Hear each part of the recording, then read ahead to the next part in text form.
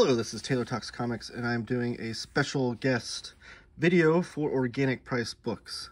Today we're going to cover the new box set that came out for Love and Rockets, the 40th anniversary collection, and it covers the first 50 issues. But this box set is incredible, it's amazing, it's so beautifully put together, and I'm going to show off how beautifully put together it is and explain why or why not you should add this to your collection, and exactly who would Love and Rockets appeal to. So thank you for joining us. So this is the front of the box set. These are all the spines of the books here. You're getting 8 volumes, 8 hardcovers within this box set. I love the design of this. This is some Jaime Hernandez artwork here, and again, I'm going to explain what Love and Rockets is too for the what Love and Rockets is for the people that maybe have not read it before. So don't worry about that. But so we have Jaime Hernandez artwork here. The first 50, we have the names of the 3 Hernandez brothers that are involved in the project. That's Gilbert, Jaime, and Mario Hernandez. It says Love and Rockets right there, the first 50, because this is the first 50 issues. Obviously, people that are more used to like Marvel, DC comic book issues might be wondering how you can fit 50 issues in such a large box set. A lot of the issues were oversized, in not only in trim size, but also just in page count. Especially some of the first few issues were even like up to 64 pages. And then down here on the lower part of the spine, you can see which issues each volume contains in a nice classic kind of way here. So this first volume has 1 through 5, 6 through 13 here, all the way to this last one. This last one doesn't have any issue numbers, and you can see 50 isn't here. It's because this last book here is a historical document, behind the scenes collection that I'm going to show off too, because there's a lot of cool stuff in that last volume. Spinning around the box set here, we have awesome artwork from Gilbert Hernandez, the older brother. It was mostly Gilbert and Jaime that worked on these comics. Mario, the aforementioned Mario, did a little bit here and there, but it was mostly Gilbert and Jaime. Back here, we have this kind of blown up image with it kind of cut off of the Love and Rockets logo.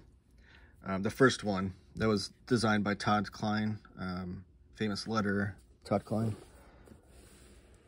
And then we have some more artwork on this side. So that's the box set, or the box itself. I'm going to pull these volumes out now. Try to do it carefully to, might help to have some gravity involved here. They are a little snug in there, and they do have little finger holes on the sides to help you get them out. But I think if you just tilt the box and pull one volume out, they all come out pretty easily once from there. So let's start from the beginning here. Let's just pull them all out, and then we'll go over all of them. So this box set you can buy from Organic Price Books. I believe here's the inside too, just plain red. And the top of the box set, I guess I should show you. And I believe this comes off right here, but I'm just gonna leave it on there because it has a cool little blurb about them.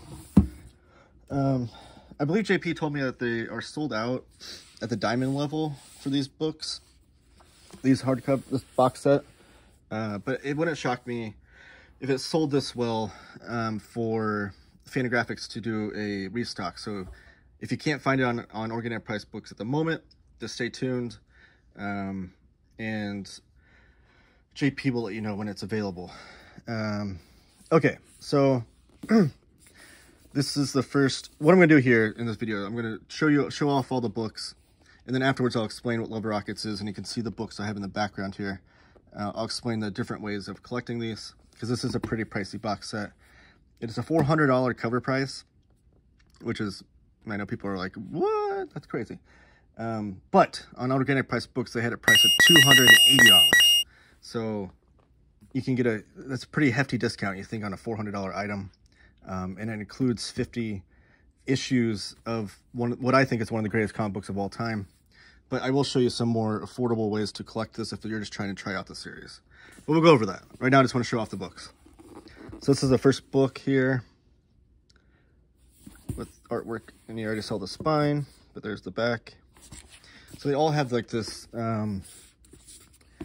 similar design choice here, where they kind of blew up some comic book panels within the comics, and then made them like red and white ink instead of black and white, because these are black and white comics, which we'll get to when I'm talking about what makes the series so great. This is the third hardcover, and they do alternate the artwork too between Jaime and Gilbert. Like, this is some Gilbert artwork here. They have very distinct styles between the two brothers. And this is Jaime. You know it's Jaime because Jaime has all the pro wrestling stuff involved in the series.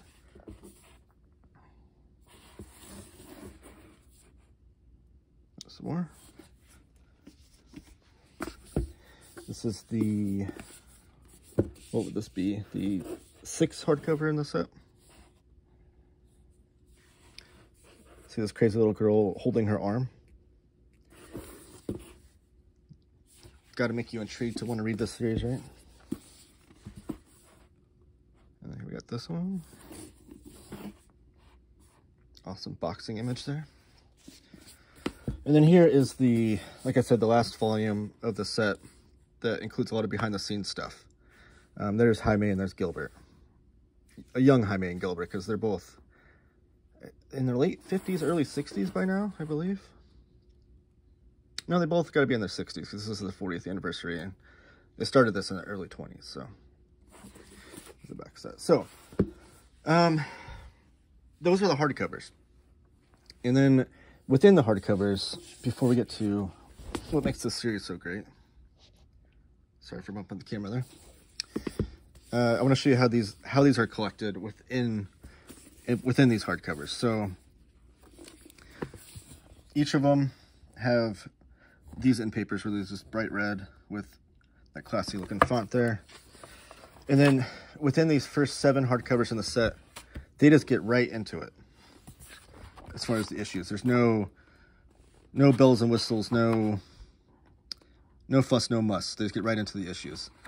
And these are true facsimile reprints. Let me see if I can move my camera and get like an overhead shot here. So I want to show these off properly. Okay. So these are true facsimile reprints. And what I mean by that is, if you're used to Marvel, DC, and how they reprint things, they just get the digital files and plug them all together. They take out all the ads, they take out all the indicia in the beginning of the issues. Sometimes they take off the title lettering on the covers. Sometimes they'll take out the letters and all those things.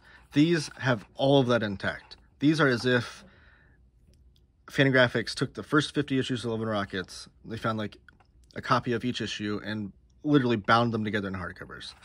There's nothing in here that you'll be missing out on. It'll be as if the same thing as if you were collecting these off the stands one at a time, all 50 issues. And I love that about it.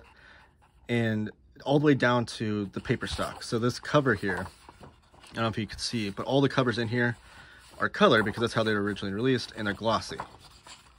But the inside pages are matte, just like the original comics. And then you'll get to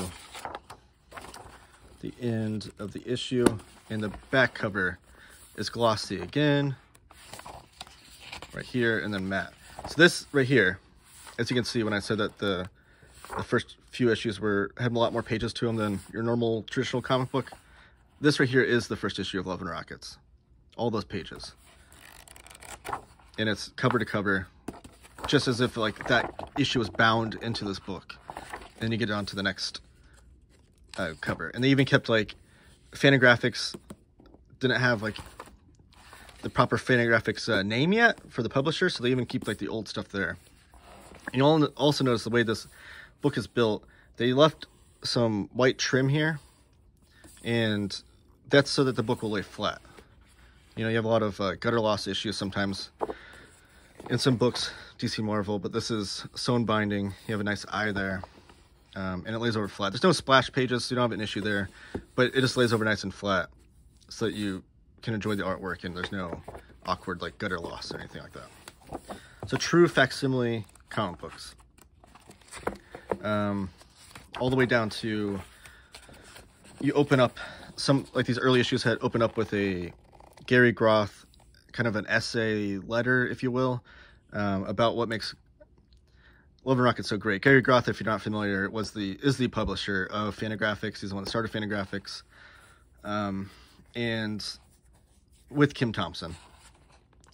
So Gary Groth and Kim Thompson started Fantagraphics together. And one of the things that he started, though, was the Comics Journal, where he was very critical of comic books and Marvel, DC comic books in general, because those were the big two. And so he has a lot of critical essays here that are really interesting to read.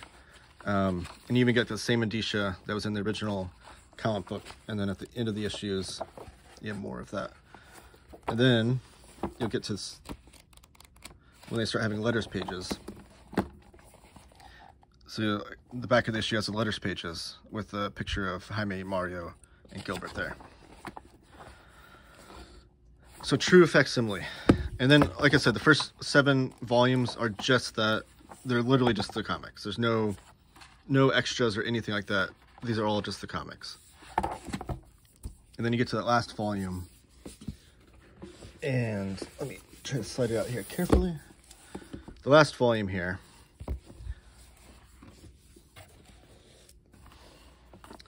has all these extras in it. So this was the original cover to the self-published, self-printed Love and Rockets #1 that they sent to Gary Groth for a review. They sent it to him in 1979, 1980, 1981. The dates on that are kind of fuzzy because I know the first issue came out after the fact, but this is what they sent to him. And it was only 32 pages, and they sent it to Gary Groth for a review in Comics Journal. They read Comics Journal. They enjoyed his kind of punk rock ethos of kind of being cynical and kind of crapping on the comic book industry, because they had similar thoughts. And they sent it to him for a review, and then he sent a letter back saying, "Hey, can we publish this?" And that's how Love and Rockets kind of got started here. So this is the first. What this is here, this book here. This last volume in the hardcover set is a collection of essays and articles in real time as they came out about Love and Rockets as the comic was coming out. And then hundreds of pages of extra comics that have been released elsewhere by Jaime and Gilbert and Mario are included in here too for the first time to be ever collected in a book. So this is like a historical document of what makes Love and Rockets so great. There's also a great PBS documentary that just came out to celebrate the 40th anniversary. It's on YouTube. If you look up Love and Rockets PBS, it'll probably be like the first thing that pops up. It's like 55 minutes. And you get interviews from the brothers and a bunch of other comics folks to explain what makes this such a great comic book series. And then here's some press clippings, some cool band posters because they were so entrenched in the punk scene. Some more articles where they appeared in, some covers they did for some different periodicals, interviews,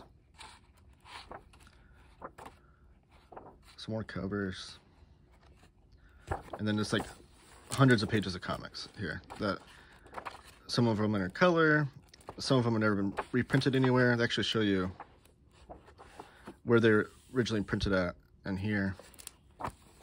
So just a bunch of bonus comics that didn't actually appear in Love and Rockets, which is great. And then here's the covers too. Covers for different trade paperbacks when they started being collected that weren't in the original issues, so they're not going to be in the other hardcovers because these were like the trade paperbacks, but they want you to see what they looked like. There's a 10-year anniversary issue. I have the mechanics, and they've been collected a number of different ways. So real quickly before I get into, because this first part of the video I'm just trying to show off for the people that maybe are somewhat familiar with Love and Rockets. The last part of the video is going to be for complete newbies that are interested in wanting to read Love and Rockets. So as I adjust my camera here, Back here, these are paperback omnibus editions that they've released. There's been 14 volumes so far. Volume 15 comes out in January. And this is what they look like. Let me just show you like a cover real fast. They're really cool design by Jacob Covey. They just have like, that's what they look like. I mean, they're a little bit smaller than your standard comic book size. Sorry, I'm trying to make sure I don't break up my set here. A little bit smaller than your standard comic book size, and the reason for that is because these are true to size as far as the way that they were collected. So you can see how they're kind of square bound a little bit, kind of treasury sized. So these are shrunken down. I'll do some art comparisons for you too. But these are omnibus. They call them omnibus. The word omnibus is not actually on the books itself, but if you look at them on the Fantagraphics website or on Wikipedia or whatever, they're going to call them omnibuses. And they are true to that name. The omnibus name just means, you know, like a complete set of comics collected together. But they're also not in order as far as in the same way these are. So the easiest example I can give you as far as how these are collected and how these are collected are that these, as far as like mainstream comics, if you're familiar with how Hellboy's been collected in trade paperbacks and library editions. So trade paperback omnibus editions and then library edition hardcovers. The trade paperbacks for Hellboy are collected in chronological order of story. So if Mike Mignola wrote a story 10 years into Hellboy, but that story actually took place in, let's say, Hellboy year 1, the paperback omnibus would collect that at the beginning. So it collected in chronological order by story, not chronologically about how it was released, if that makes sense. And then the library editions of Hellboy, hardcovers, collect everything chronologically by how the comic book issues and stories came out onto the stands, regardless of when the story takes place. Same deal here. So they've really curated this, these paperback omnibuses for Love and Rockets to be chronologically kind of as the story takes place. So kind of pieced together. You're not going to get just like issue 1 through issue 50, like right here, or anything like that. They're really just kind of thrown together in chronological order of story. These, however, like I've shown you, are just literally the exact 50 issues in order. Nothing changed. Another difference about these, I'm going to go over like the brother thing and why there's 3 different brothers working on this. These are collected by story. So this first volume is the Jaime Hernandez comics. Second volume is Gilbert. Third is Jaime. Fourth is Gilbert. So, and then one of them has all 3 of the brothers with shorter stories, and they plug in the Mario stories in there too, the Mario Hernandez. So these are separated by brothers because Love and Rockets is, like I said, it's mostly Jaime and Gilbert, and Jaime writes his own stories, Gilbert writes his own stories. They don't really intersect. So in here they collect them separately like that. So these are the most affordable option. Like these are, I think, $19.99 cover price. I don't know if that's gone up with the newer printings, but they're about $20 each. So if you're just wanting to try Love and Rockets, obviously you don't want to be spending $400 on a box set to try something, try a comic. You can order these, and most of these have come back into print recently. I spoke to JP from Organicpricedbooks. He said that even if it's on his website, if it's available through Diamond, you can hit him up through the contact page on the website and say, hey, I want this volume of Love and Rockets, the paperback version. And if it's in print, he can order it for you and throw it up on the website. So if you don't see it on the Organic Price website, don't fret. You can order these as long as they're in print. And I believe most of these are in print because I just reprinted a bunch of them.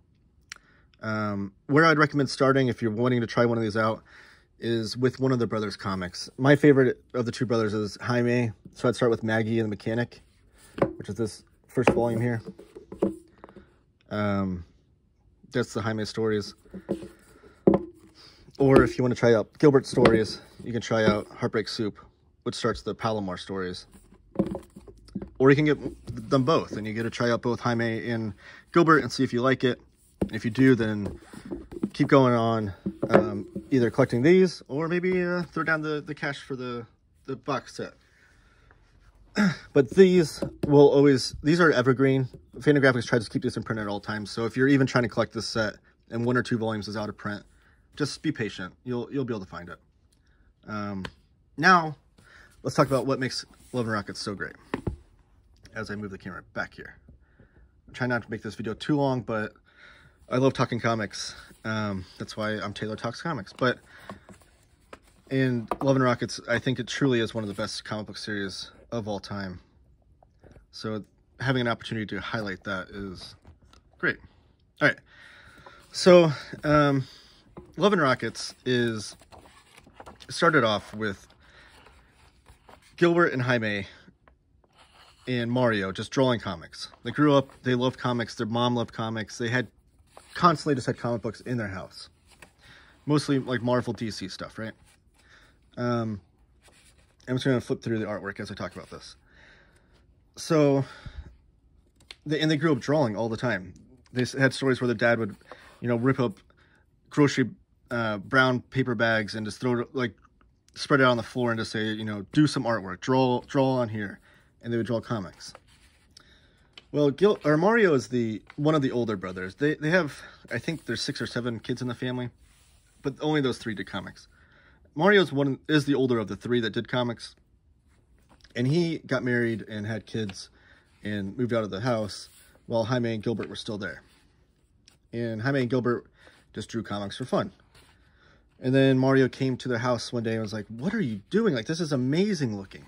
It's like, "We should print this." So then Jaime and Gilbert were like, "Okay." So that's when they printed the first issue of Love and Rockets and sent it off to Gary Groth for review. And then, like I said, Gary Groth said, "Let's print this. Let's publish this." And that first issue was only 32 pages. So Gary Groth said, "I want to make this a big one. Let's make it 64 pages. And they did that. So that first issue's got stories by Jaime, Gilbert, and Mario. And the name Love and Rockets implies that there's like love stories and science fiction, as you can imagine. Really, though, this is just a platform and an opportunity for the brothers to just draw the comics they wanted to see. And Jaime's stories were the Locust stories. Their central 2 characters are Maggie and Hopi. And then they have a great cast of characters around them, like Penny Century, Rand Race, and that such. And Maggie and Hopi are 2 girls that grow up in Hoppers, which is a city that's very similar to Oxnard, California. And they grew up in the punk scene. So in a lot of the Jaime stories, you'll see punk rock, pro wrestling, you know, soap opera kind of drama, teenage angst, that sort of thing, and all entrenched into his comics. And it's all magnificent. So, because in both stories, Gilbert and Jaime's, you really become involved in the characters' lives and you truly care about these characters. One of the great things about Love and Rockets is that the characters age in real time. So over the course of 50 issues, you're going to see the characters age in real time. So Maggie and Hopi are, you know, late teens, early 20s when the story starts. You get to see them grow up and to be middle-aged and how that affects them. So you become so entrenched in these characters' lives that you grow with them. Gilbert's stories take place in Palomar. And it's a great town where there's a lot of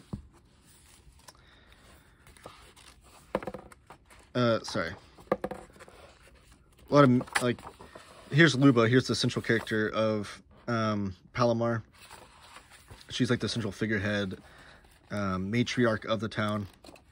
And Palomar has a lot of great cultural aspects of the Latino culture. And that's one of the great things about Love and Rockets, too, is it was one of the first comics to really depict Latinos and Black characters in a truly authentic way, and lesbians and LGBTQ community characters in a really authentic way, to where they've been praised by a number of people. They're, you know, Gilbert and Jaime are 2 Latino male, you know, straight men, but the way they've depicted women, the way they've depicted LGBTQ communities, minorities, even outside of their own ethnicity, has been praised by a number of people.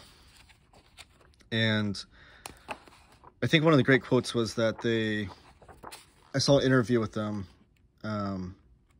where they didn't like the way that Latinos were depicted in movies and TV and stuff. So they really had that as part of their desire when they're making these comic books to change that. But there's so many other things in these comics that really, like I said, it's really them making the comics that they want to make. You'll see like monsters in here, robots sometimes. You'll see magic or suspense, or I don't want to say like, not magic in a sense of like waving wands and that kind of thing, but it's kind of surrealist kind of stuff. And a lot of genre fiction, I think, would be a good way to say it too, where they're just studying all of these types of things that they love, and any moment they get bored with one thing, they just move on to the next. But at the heart of it all are these characters that you're going to fall in love with and want to read more about, and you're just not going to be able to get enough of them. The artwork is just incredible. So it's all black and white artwork, but for my money, this is like the best black and white artwork ever in comics. I think the hardest thing about black and white comics for a lot of people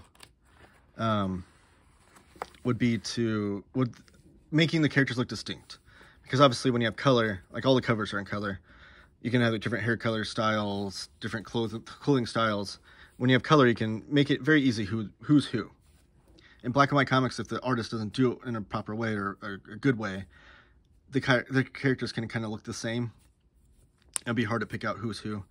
Not in these. So if you're averse to getting black and white comics, please give these a shot, because you're not going to be confused about who's who and that kind of thing. And the artwork's just amazing. Like, this is Jaime, and I think he's one of the greatest cartoonists in comics today that's still actively drawing comics, because Love and Rockets is still a thing. These are only the first 50 issues.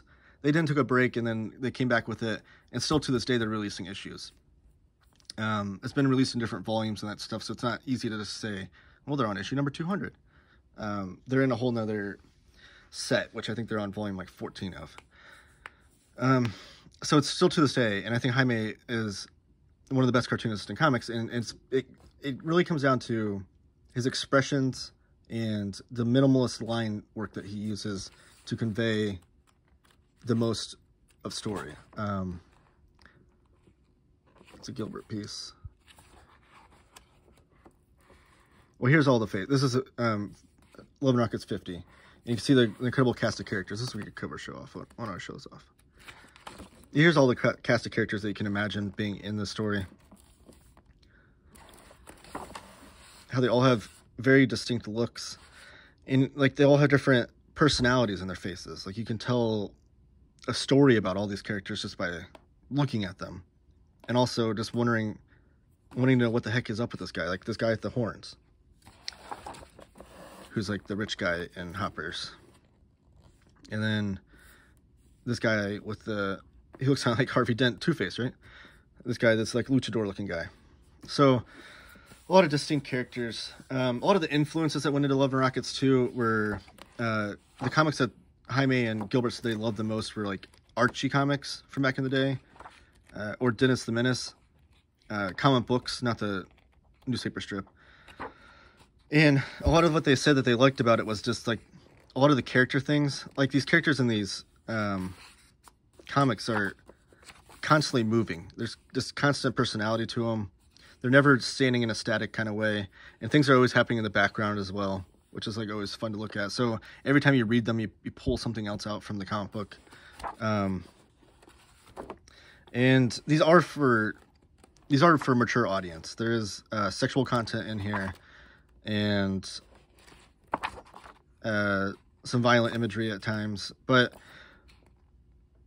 yeah, so it's almost like Archie comics for grown-ups, and they're drawn in the best way possible, with punk rock and pro wrestling and science fiction involved. So that's the last selling point, I would say, on wanting to try these.